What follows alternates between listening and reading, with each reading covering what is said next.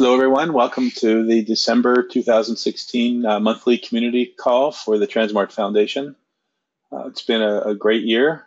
This is our final broadcast for 2016, and I know we've had a lot of developments, a lot of interesting activities across the foundation during this year, and we're looking forward to kicking off 2017. Today, we're going to talk about an update on the foundation. Keith will give us that, and a quick review of the roadmap.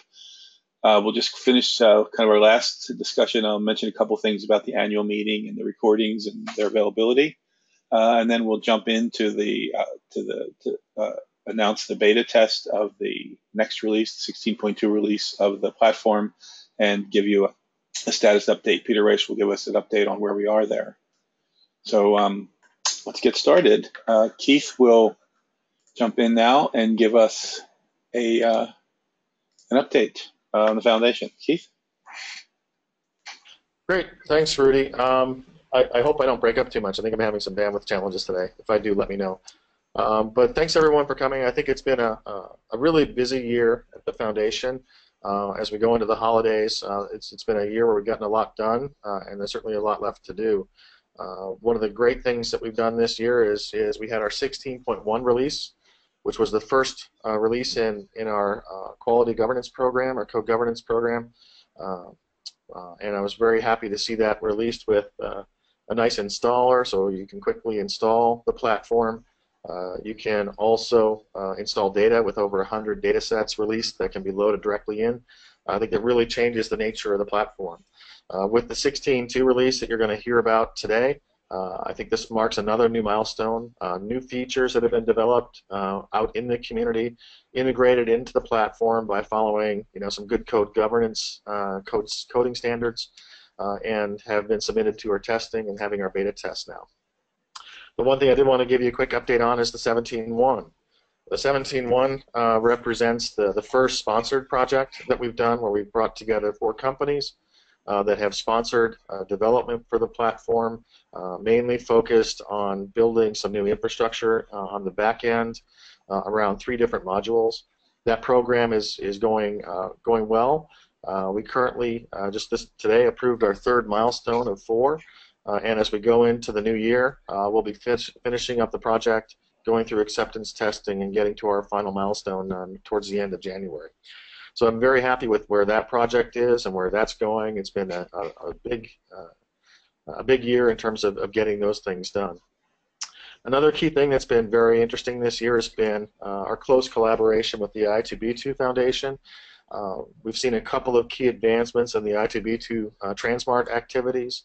Paula Viak's group at Harvard put out both the National Health and Nutrition Survey from the CDC, 42,000 patients worth of data in a pilot I2B2 tranSMART, as well as a rare patient genetic disease registry working with NCATS, which brought together 9 different rare diseases into a single unified patient registry.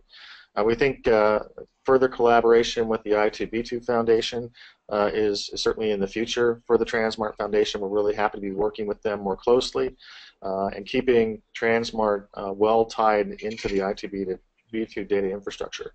So you'll hear more about some of the synergies we've had there. The successful meeting we had last summer with the Precision Medicine Initiative at Harvard. And as we go forward into the new year, we're looking at doing some additional work in the I2B2 and tranSMART synergy area. So it's been a long year, a busy year, I think a very good year.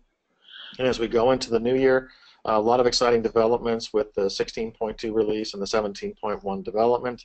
We're looking forward to a nice release with 17.1 mid next year, and to a lot of new developments.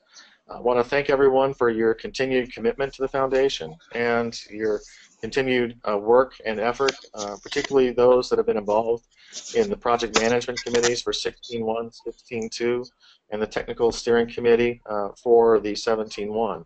There's been a lot of good effort from a lot of people across the community, and it's really the people contributing to these projects that make them work.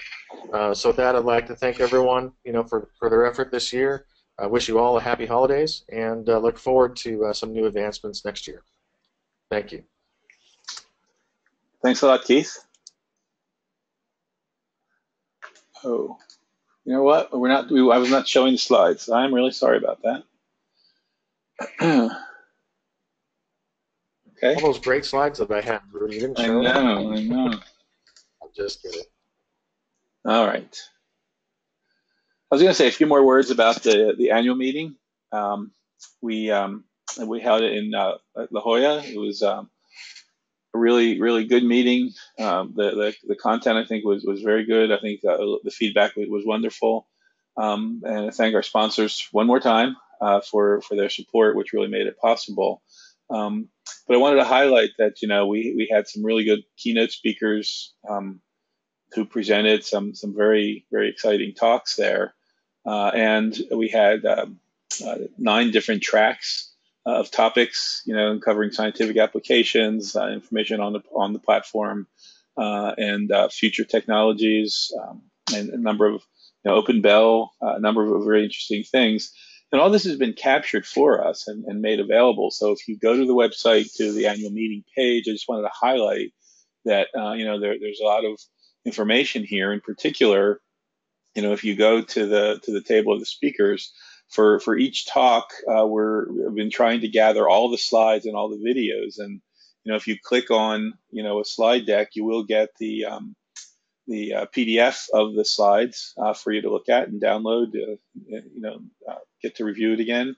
If also you click on the video link, you get into our YouTube channel, which actually shows the video, very high quality video that the UCSD AV staff took for us and made available. I want to just take a short digression here, because some of you may or may not realize that we do have a pretty active YouTube channel. All the videos are available through our website in the particular topical areas, but we also maintain a YouTube channel for the foundation that we've got right now 110 subscribers, over 14,000 views, of our stuff, and we maintain 15 different playlists, which you can go to and look at. For example, these different playlists include all of these monthly meetings going back to 2013. So I have the last meeting in 2013, and then all the meetings for the last 3 years have been captured, and the slide decks and the videos are available here. The annual meeting, starting with the Ann Arbor meeting, the last 3, the videos and the slide decks are all been recorded, and these are available again on the YouTube channel, as well as a number of our special events. So the datathons we've had, all the training classes that we run are recorded and put here in the training playlist. The datathon that we ran with on the neurodegenerative disease is there, and also the I2B2 symposium at Harvard in June. All the recordings from that are here. So a wealth of information, a lot of interesting stuff you can get here, and actually click through these things. And we are loading now all of the talks from the UCSD meeting. They're not all there yet, but we have all the recordings, and they are coming through into that website. So please take advantage of this. There's a lot of good information. The feedback was just wonderful for a lot these talks, and a lot of really good presentations. So and a little note to any of your speakers who are there: if you haven't given me your slide deck yet, now would be a good time to send it to me. So I wanted to say on the meeting, please take advantage of this resource. I think there's a lot of good stuff out there, a lot of the hard work that the community has put together. So now I'll turn our attention to tranSMART 16.2. We are in beta. The release has been packaged and put out on our test servers. Just to remind you, there's a lot of capability here, where 16.1 was largely, in a lot of ways, a maintenance release. It did a lot of good work pulling together a lot of updates, a lot of changes. There really wasn't a lot of new things, and so here in the 16.2, we've got a number of new capabilities that have come in: SmartR, XStat integration, a number of enhancements with GWAS, some new capabilities in their omics piece from Johnson Johnson, Metacore and Genome Browser, back in, and ETL improvements. If you look across here, a lot of organizations have stepped up and contributed pieces to this, and it's using our new development process, the PMC framework, we've gotten a lot of these pieces all pulled together and assembled into this release, and so we're real excited about it. There's a lot of really cool things here that I think will be of interest across the community. We did get into beta 2 weeks ago or so, and we're hoping that, depending on what we see in the next few days or weeks, the PMC will be able to actually move this to final release. It's available on our wiki. Again, if you go to our website under the platform tab down in the public demo area, it brings you to the wiki page, and there you see the link to the beta test right there, and it's also listed on the slide. And this will bring you right into the beta demo site. We're also working on the scripted installer, and all the other bits are coming together. So this will be, over the next week or so. Hopefully, this will be all assembled for you, and you'll be able to take a look at this. So now I'm going to turn it over to Peter, who's going to. He's really been serving as our release manager for 16.2. All the heavy lifting, and so he will be talking about the release and going through a set of slides for us. I'm just going to switch over and make sure Peter is unmuted.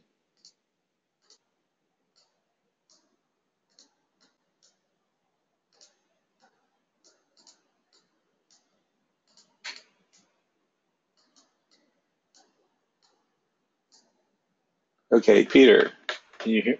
Hi. There you go. Can I get the slides back up here? Thanks, Rudy. There you go. Yes, it's fun doing the heavy lifting. Once you've lifted things and put them down, it's the testers who've been going through actually checking they're in the right place. Thanks very much to everyone who's been testing, as it is getting late in the year for it. And I see people are putting small reports into Jira today as well of issues that are coming up, which we'll work our way through. Haven't seen any real showstoppers yet that can't be sorted. So a quick overview to fill everybody in where we are. As Rudy said, release 16.2 includes a lot of new plugins. So where 16.1 was really a bug fix release, it was a year since the previous release that we'd done, and we cleaned up the code, fixed a lot of bugs, made sure that we got everything working, had a very extensive alpha and beta testing period for that. It extended over a number of months.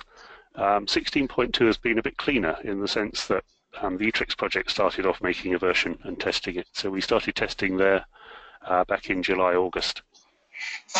So there's hopefully less to find in the beta testing that we're going through now. A lot of new plugin features, as Rudy put a list up. We've restored a couple of plugins that we dropped from 16.1, the Genome Browser and Metacore plugins are back, and we're aiming to support those. We put some bug fixes into things that had been found since 16.1. Some of those were changes to the R packages that we used, for example. So they weren't tranSMART bugs, just general maintenance and keeping things up to date.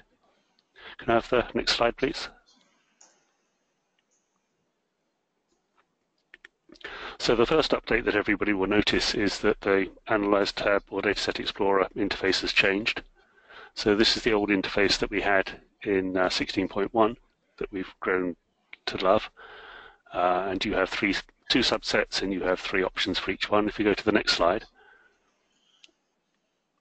this is the new one. So you have one choice for each subset. And when you drop something in there, it then expands and gives you the next choice and the next choice and carries on until everything is full. So it's much cleaner and easier to use. It had been used by Etrix for a while. I expect that some other people had tried it as well. And definitely an improvement. So here we've selected age ranges and some other variables. And you can drop those in and just populate the subsets as you go. Next slide. So this is a list of the major new features that are going in. HiDome is a high-dimensional data query facility. SmartR is interactive advanced workflows. Not all the workflows are covered yet, but some of the most important ones are there already. There are 2 plugins that deal with image data. One of them imports clinical data from XMAT into tranSMART so that you can use it in queries, and one links individuals in tranSMART to the images that are stored in XNAT, so you can go and browse through the image data. and they kind of complement each other. We've had updates from Pfizer, who've been updating their GWAS code internally. We've been merging the Pfizer internal code changes back into tranSMART 16.2. We've had a contribution from Thomson Reuters or Clarivate of their P-Link integration as well. And there's a new workflow for Ingenuity pathway analysis, which is added to SMART-R. Next slide, please.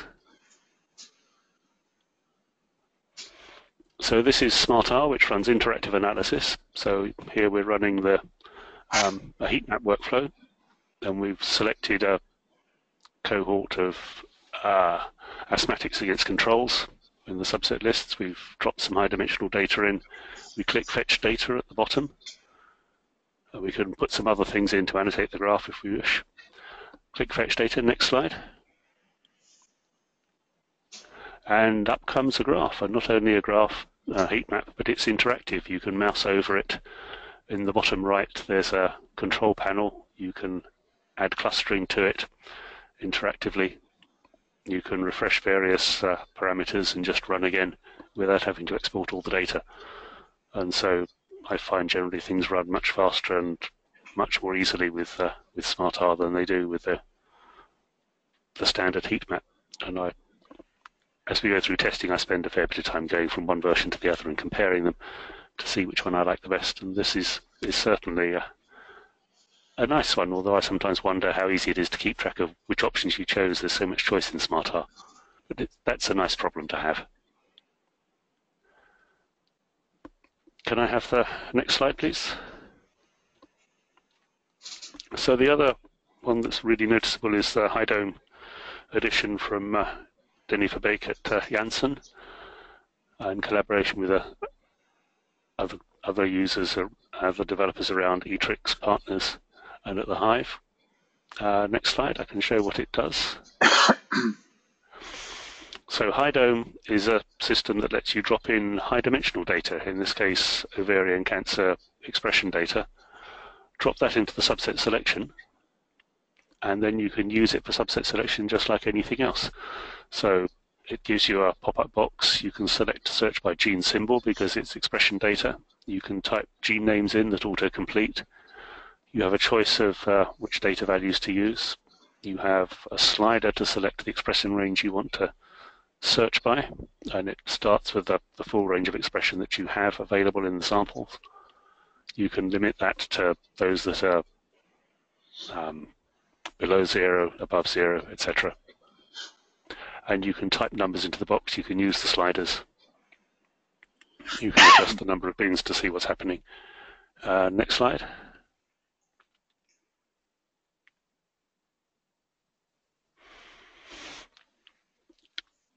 I was hoping there'd be another slide in that showed you what happened next. So you basically see the gene expression data appearing in summary statistics, and you can drop expression data in or other high-dimensional data in from anywhere else into summary statistics, and statistics will pop up. I've got the short version of the talk here.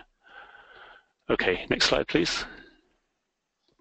So these are the other plugins we've got. The XNAT Viewer is the one that allows you to go to XNAT and see image data. So the test data we have is brain scans, but you can have any image data that's in XNAT.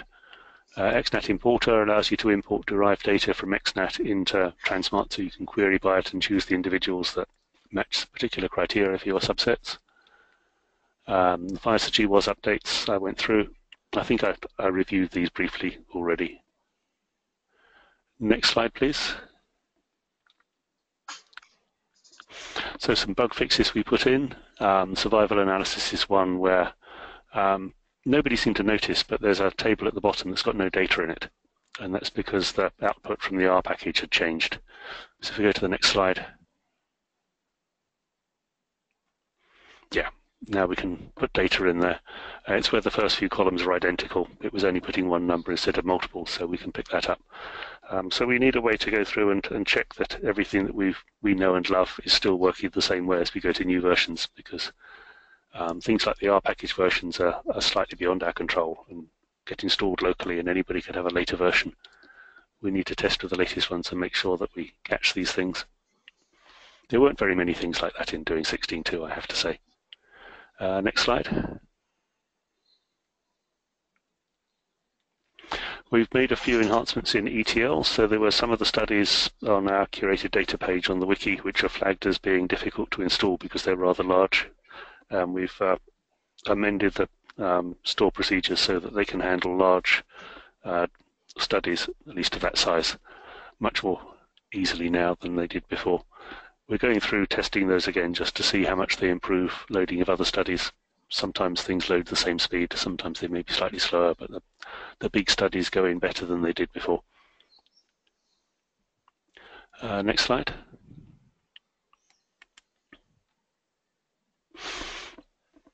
And another improvement that's coming is that we now have a script which can populate the Browse tab metadata. So when you're loading these studies, we'll be able to release data with 16.2 that you can then load up and populate the Browse tab with metadata about each of the studies.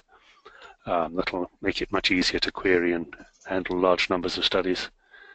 So if you have 80 or more studies loaded, as we do with eTrix, it's possible to do a query and just get the study of interest, and then the tree looks much smaller while you're expanding and working your way through. So we're using that to transfer Browse tab data across multiple servers, and we can use that to publish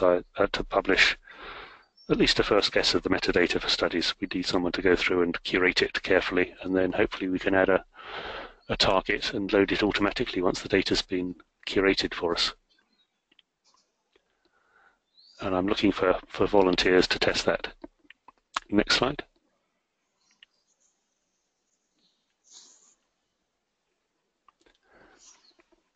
And so yes, so we had some database update scripts that we built for tranSMART 16.1. We're doing the same for tranSMART 16.2.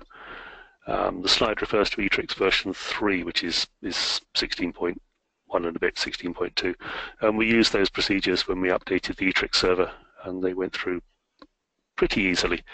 You do need to go through by hand and just check that everything's okay, but going through by hand wasn't too difficult. And they take a lot of the hard work out.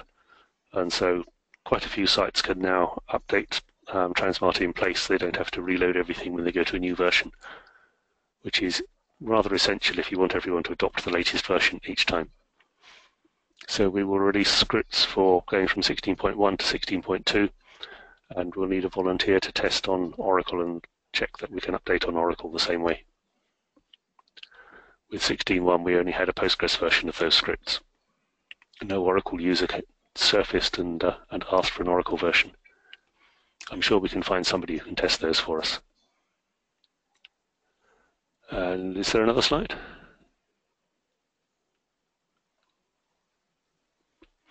Yeah, so we've added another 20 curated data sets, so we're well over 100 now on the library server. And if you go to the wiki page, just search for curated data on the wiki and you'll get there. Links to all the data sets, which diseases they cover, and which high-dimensional data sets they have with them. We've got a promise of some more data to add that we can use for testing TCGA data, and some XNAT image data that we'll be able to use for testing as well. And more contributions of data are always welcome. Next slide. So just in summary, as Rudy said, if you go to the public servers, there's a release test server that we're testing, beta testing now, which is Postgres test. The latest code base is only for developers who really want to see the impact of the latest changes. It's Postgres CI for continuous integration. And we have a demo server, Postgres demo, which currently is the last release, which is 16.1. As soon as we have 16.2 released, we will of course update that to be running 16.2. Hopefully very early in the new year. So we will keep you posted on exactly when we can release 16.2. There's some acknowledgements from everyone who's been involved in the development and in the testing. Testers especially, we're really grateful for the efforts. It's one thing to develop something and try it quickly, and yes, it seems to be all right. You need testers who can go in and try something new and try the sort of things they really want to do with tranSMART and make sure that it does what they need as well. And we're very, very grateful for their time. Okay. Okay. Thank you, very Peter. much. Thank you. So let me just echo what Peter said, that we certainly could really use your assistance, kind of online, to try to run this through its paces. Really not just the top level push the buttons, but really bring some data sets in and do some analysis to see what you find.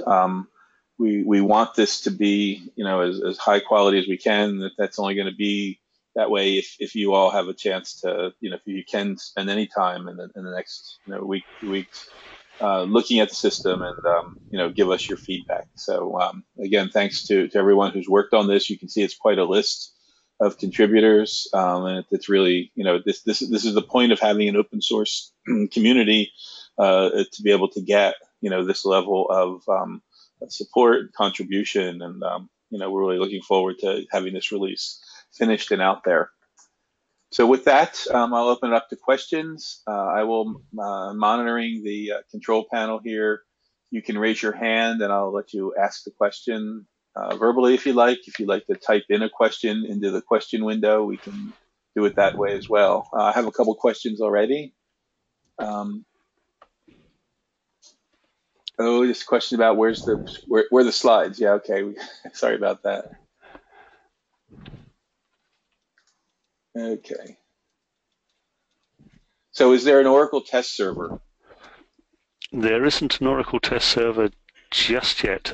We can set one up. We still have the old BT Oracle servers that we can use as database servers and point to those. So I'm looking to set up an Oracle server there and test. So this has come from Sanofi, and I know Sanofi always run on Oracle. And Pfizer and other farmers, yes, we will set up an Oracle test server and check with new database load works and check functionality in Oracle as well. Okay. One of the things that we've been trying to do a little bit of on that is get some support for those efforts. So we currently don't have any support from Oracle or anyone else on those elements, so it's sort of an in-kind contribution. But if anybody would like to find a way to help get support for testing on Oracle or testing on Red Hat Enterprise Linux, we'd be happy to talk to you about that. Okay, there's a question about the distribution of these slides. The slide deck will be available later today on our website. There's a place in the community meetings under the research tab, I think, and all the community meetings, both the slide decks and the recordings are there. And I will have these up and running this afternoon. So please go take a look at that. We have a question: Are the ETL tools working like before? For example, TM data loader. Yes, I've tried the latest TM data loader.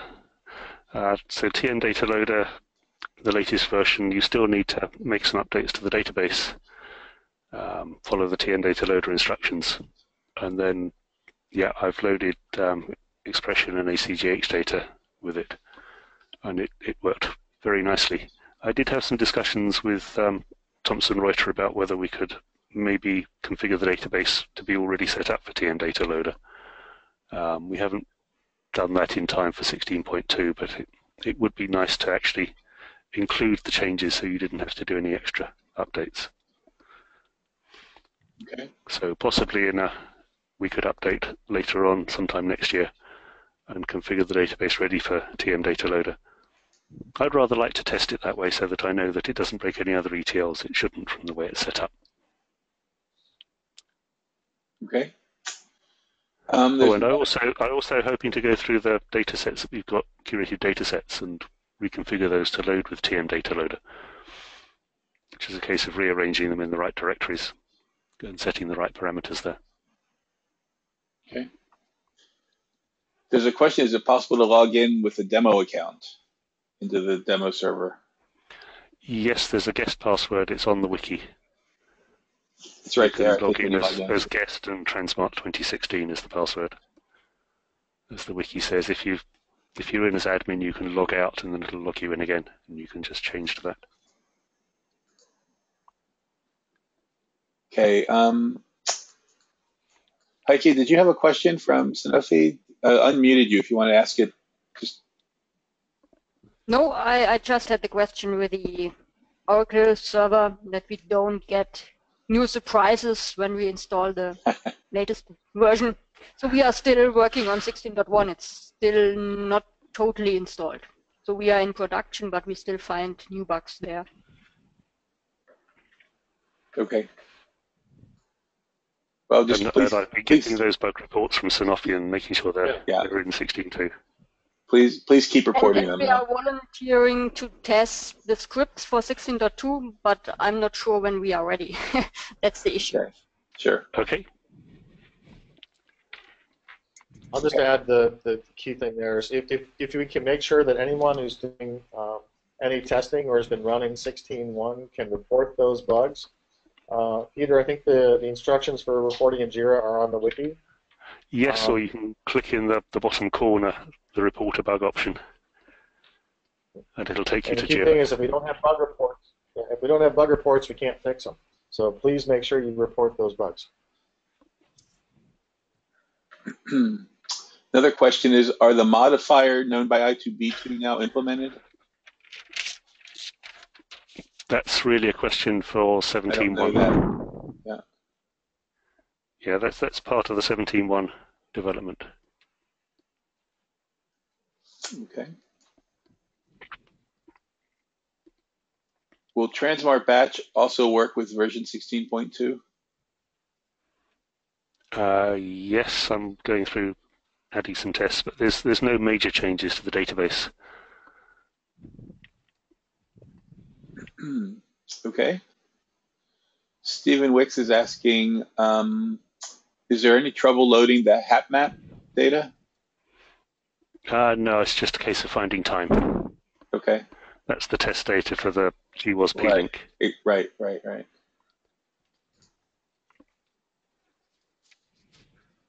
And Jan Christopher is asking, the modifier enables you to pre-size an item further.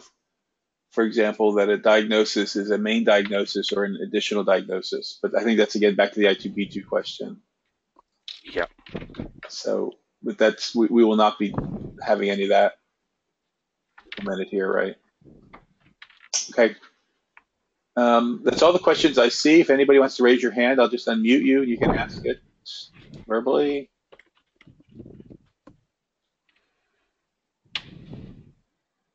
Don't see anyone else. Any other questions? Hey, Rudy? Yes. I'm happy to comment really quickly on the I2B2 elements. I think that Go ahead. Yep. one of the key things one of the things that we've strived to maintain is the current level of compatibility with I2B2. So as we've gone through 16.1, 16.2, and now the 17.1 development, we have not added any new additional I2B2 functionality to tranSMART, such as the modifiers or things like consents and whatnot. But those are things that we're looking to do in more of the context of an I2B2 tranSMART project. So we've been talking with Paul Aviak. He, in fact, has a version of I2B2 tranSMART that he's implemented and has shown, I think, previously the NHANES demonstration and the NCATS Rare Disease Registry. But overall, we're looking for ways to try and integrate some of these key things in the future. But you won't see new I2B2 functionality in either 16.2 or 17.1 at this point in time, but hopefully in the future. Okay. And Ward from the Hive reminds us that, yeah, tranSMART batch does work with 16.2. And I guess there is some work on modifiers in 17.1, but I think we'll hear more about that in the coming year. We'll certainly have a focus on that in one of the next upcoming community meetings. Yeah, I've also been working with Ward on features of 16.2 that we can define for 17.1 and check that everything's working. Yeah. Yeah, I mean, I think the level of coordination and an effort between the releases has also increased quite a bit. So, we're trying to get this all going. Yeah, and Ward does say that. Ward, if you want to say something, I can unmute you. but he says that the modifiers are in 17.1, so that's being done.